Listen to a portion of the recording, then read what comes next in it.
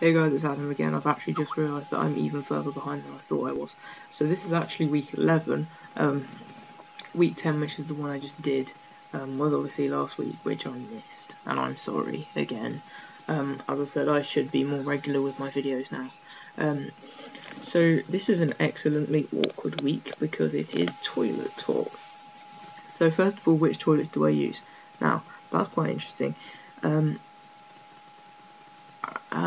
I've probably mentioned I've got long-standing family issues beforehand, so if I'm out with my family, I basically don't pee unless it is absolutely necessary, and then when I do, I kind of hide behind my mum and walk into female toilets, pee and sort of run out.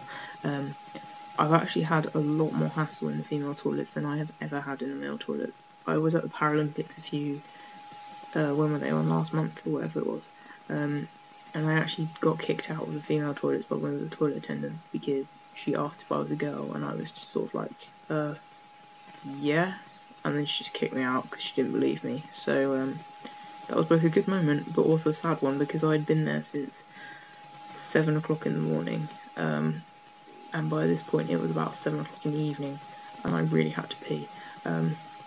So that was not an ideal situation, but in all other aspects of my life, so as long as my family aren't around, I use the male toilets, and I've never had a problem with them.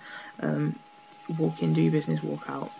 Generally, guys don't give a toss who's in there. As long as you're not sort of staring at them, then they're pretty chill. I do know of some friends who have had a few questions in the toilets, but I personally don't know of anybody who's had any serious issues whilst using the male toilets. So that's my toilet choice. Now for the really awkward bit, which is what do you do at that time of the month, which none of us like to talk about. Well, for me, I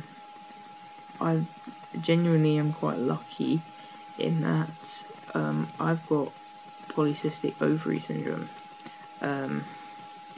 For some people it means that they have really irregular periods. Mine are fairly regular. This is really awkward. I never thought I'd be talking about this.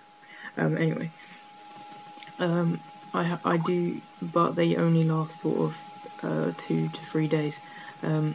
How I deal with them is I found, mentally speaking, that using tampons was actually much better for me than using pads because I kind of was more conscious of the fact that I had a pad there, whereas I wasn't about the tampon. So mentally that helped me deal with it a lot. In terms of toilets, I also found it more useful because you can kind of just flush it away, and it's also easier to kind of conceal tampons, like stick it in your phone case or just wherever really. So yay for being awkward. So that's my week 11 toilet talk, pretty much. Not really much else to say on that issue, so see you real soon, guys. Bye.